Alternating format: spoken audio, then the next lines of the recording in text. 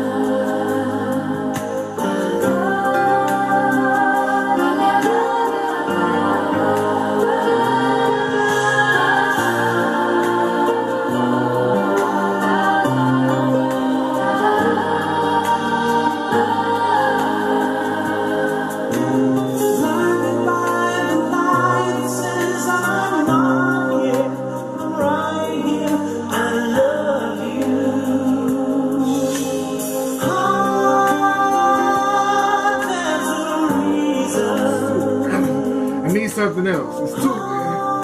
I need something else. This is too chorus driven for me to really judge him, because you can tell they put a lot of focus on this goddamn chorus because they used it so many times. The song is up for like 3-4 minutes. Y'all done did the chorus like 5 times already.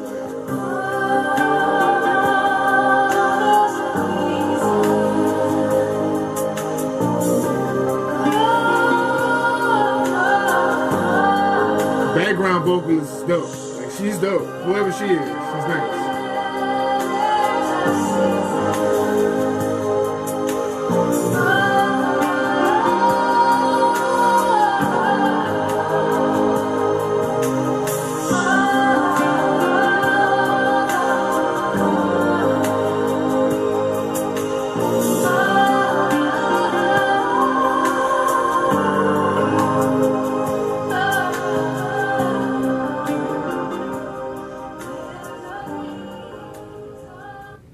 Very smooth, very laid back.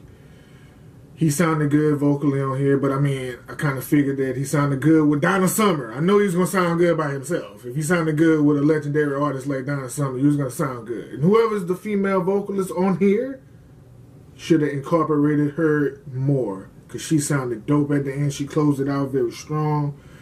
It sounded good. I'm not saying it sounded bad, but I want to hear him in a different kind of song format, like a real ballad. They did the chorus like 4 times. The song is 3 minutes and 30 seconds. The chorus was done like 4 or 5 times. Like, so you mean to tell me the verses were, what, 4 to 8 bars? Nah.